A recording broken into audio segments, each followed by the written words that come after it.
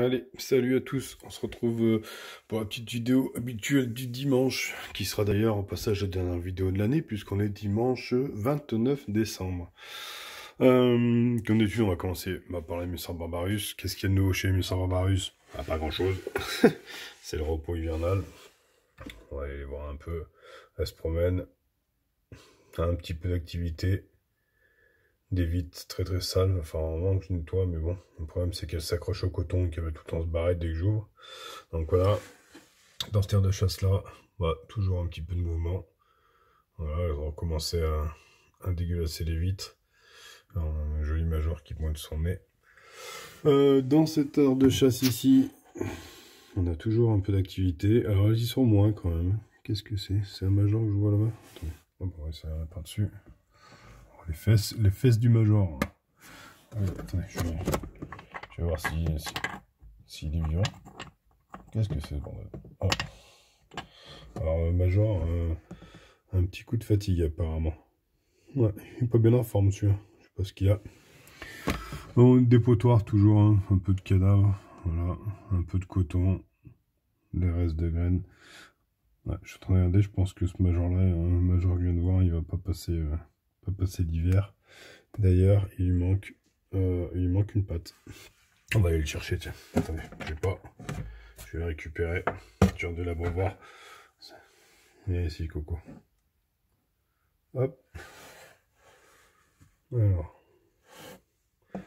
Qu'est-ce qu'il a ce major? Du coup, regardons-le de près. Alors, si j'arrive à avoir une mise au point.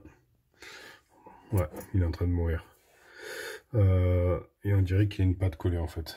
On dirait qu'il a une patte collée.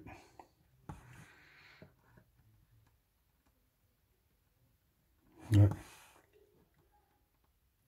Il est pas en forme, le pépère. Qu'est-ce qui t'arrive? Ouais, bon, on va le remettre dans... Je vais le refoutre dans l'aire de chasse. Ouais, il y a un problème. Il est en train de mourir. Pourtant, il a pas l'air vieux, hein, parce que sa tête... alors, je sais pas si vous allez bien voir. Sa tête est bien orange. Il n'a pas l'air spécialement vieux. Allez, retourne mourir là-bas. Donc voilà, donc il y aura un cadavre de major. Alors là, ici, je me suis passé un truc, je sais pas si vous allez voir la nuance. Et alors ici, on voit bien la vitre translucide, et ici, on voit bien qu'il y a une grosse espèce de masse qui rend flou. Et en fait, quand on regarde de près, c'est plein de petites taches, comme l'humidité quand on chauffe. Sauf qu'en fait, ce nid est entièrement sec, donc il n'est pas censé avoir l'humidité là. Donc j'imagine que c'est les fourmis qui ont ramené l'humidité ici. Alors je sais pas comment c'est possible, mais en tout cas, c'est certain, c'est que... Étant donné qu'il n'y a pas d'arrivée d'eau, il ne peut pas y avoir d'humidité ici, ou alors ça arrive par le tube ici, possible aussi, du nid là-bas. Ouais, ça fait quand même un long tuyau pour ramener l'humidité, mais en tout cas, ici, j'ai de l'humidité. Donc voilà. Donc là, on a fait le tour chez les Messors barbarus. Ah, je suis un peu dégoûté quand même pour ce petit major, ouais, il est en fin de vie complètement. Mais bon, c'est les aléas de la vie. On va descendre d'un étage, on va aller voir. Attendez, j'allume d'abord, on va aller voir ma Messor structor ici. Ouais, tout va bien. Bon, pas d'évolution, hein, puisque voilà. Ah si, il y a un deuxième œuf, vous voyez, donc elle a bien pondu même pendant le repos hivernal. Donc celle-là, elle descendra l'année prochaine. Là, c'est sa première année, donc elle n'aura pas fait de réel diapos. Par contre, l'année prochaine, elle aura une température légèrement inférieure à 20 degrés, parce que même à 20 degrés, elle m'a fait deux petits œufs qui traînent. Alors, deux petits œufs depuis... on est quoi? On est en décembre, ouais, depuis un mois qu'elle est à 20 degrés, elle m'a fait que 2 œufs. Donc on peut pas appeler ça réellement une ponte, mais elle ira un petit peu plus au froid l'année prochaine. Ça m'étonne pas, hein, celle-là je l'ai ramassée ici, donc elle a une température de vie qui doit être un peu plus basse que ma barbarus que j'ai ramassée, enfin qui me vient d'Espagne. Donc voilà, on va faire un petit tour, hop, ici là. Regardez la Moselle qui se balade. Chez Camponotus, cruentatus. Alors, elle, par contre, c'est des Spiderman, quoi. C'est impressionnant. Il y avait de l'anti-évasion. Elles l'ont passé sans problème. Je pense que c'est dû à la taille de leur patte. Et madame se trimballe assez... Alors, le néon se balade souvent la tête à l'envers en haut du couvercle. Donc, j'ai toujours mis un tube là, plus ou moins sec pour les faire déménager. Alors cette nuit, elles avaient ramené un œuf et un peu et 2 ouvrières. Voilà, j'ai complètement asséché le tube et je vois que bah, ça, ils sont pas restés dedans quoi.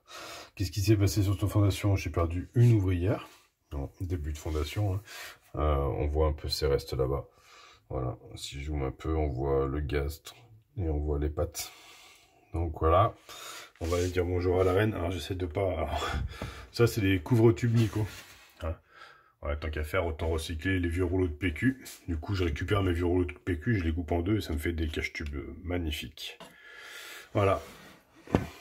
Voilà ma gine avec les ouvriers à la larve. Alors, les taches qu'on voit contre la vitre, alors c'est pas de l'humidité, parce que j'en ai pas mis. En fait, je leur ai mis du sirop d'érable, du miel et de l'eau. Et elles ont bu comme des sauvages, elles avaient une physiogasterie de dingue, et en fait elles sont venues recracher ça contre les parois du tube. Je sais pas pourquoi elles font ça, c'est la deuxième fois que ça m'arrive, la première fois c'était avec de l'eau sucrée, elles m'avaient fait la même chose, donc est-ce que c'est l'eau qu'elles ont pas supporté, est-ce que c'est le miel qui était dedans, enfin je sais pas, je comprends pas la raison pourquoi elles font ça. Elles viennent me jeter ça, alors après ça donne possibilité à la reine de se nourrir facilement, mais... Enfin, normalement, elles sont censées faire de la trophallaxie, donc voilà. On voit ma reine qui avance tout doucement. Je vais pas l'embêter trop longtemps. Aujourd'hui, elles ont du sirop d'érable liquide avec une goutte, mais une goutte d'eau, histoire de le fluidifier un petit peu. Donc on verra, au milieu de mousse avec une tache. Alors ouais, je leur ai mis des insectes. On m'a dit, ouais, les cruentatus, ça a besoin de beaucoup de protéines. Donc ben, tous les 2-3 jours, je leur mettais un bout de verre de farine. Elles l'ont jamais mangé. En fait, j'ai enlevé parce qu'il était sec. Et d'ailleurs, l'ouvrière qui est morte, elles l'ont bouffé. Donc je me suis un peu inquiété sur le manque de protéines et j'arrive pas. Alors peut-être que pour les cruentatus, il faut que je trouve autre chose que le verre de farine. Je vais voir, essayer de leur choper des grillons ou des choses comme ça. Mais voilà, la reine est juste magnifique. Elle, par contre, on voit qu'elle est bien nourrie. Donc voilà, un cruentatus qui passera son hiver à 20 degrés comme les autres. J'en mets mon superbe cache-tube. Donc voilà. On a fait le tour, donc dehors, bah, j'ai toujours les manicas rubida, ça se passe très bien. Ma Lasus emerginatus a perdu une ouvrière, ça je vous l'avais montré dans la vidéo la semaine dernière, il me semble, ou la semaine d'avant. Je suis passé la voir hier, et même elle, je crois qu'elle commence à être toute raide. Donc je pense que ça sera la fin de cette fondation, elle passera pas à la diapose. Ma Lasus, par contre, Niger, elle, bah, tout va bien. Je leur ai mis à manger, elles y ont pas touché, elles ont toujours bouché le bout du tube avec du coton. Et on va attendre que le temps se passe, quoi. Donc je pense que après cette diapose, ben on aura plus de Lasus emerginatus chez moi. En même temps, elles étaient 3, avec la reine ça fait 4. C'est le Lasus emerginatus, c'était joli, mais bon après les petites fourmis m'intéressent pas plus que ça. On va dire que ça me choque pas plus que ça qu'elles meurent, donc ça paraît un peu cruel, mais bon, voilà, je vais pas pleurer. Sinon, la manica, ça je vous ai dit, elle va super bien.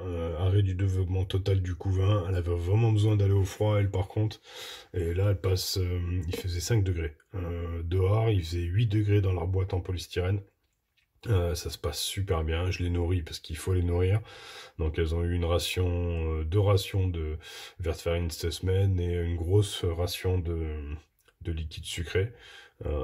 Comme d'habitude, les larves par contre continuent à manger, puisqu'elles mettent les verres de farine toujours sur les larves, donc même à 8 degrés, les larves continuent à manger, même si elles évoluent pas forcément. Mais tout se passe bien là-bas, et j'en ai marre de cette diapose, vivement fin février que tout le monde rentre dans la maison. Allez, sur ce, ça fait 9 minutes, je vais pas vous garder plus longtemps. On a fait le tour, j'ai beaucoup parlé. Je vous souhaite de passer un très bon réveillon qui va arriver dans 2 jours.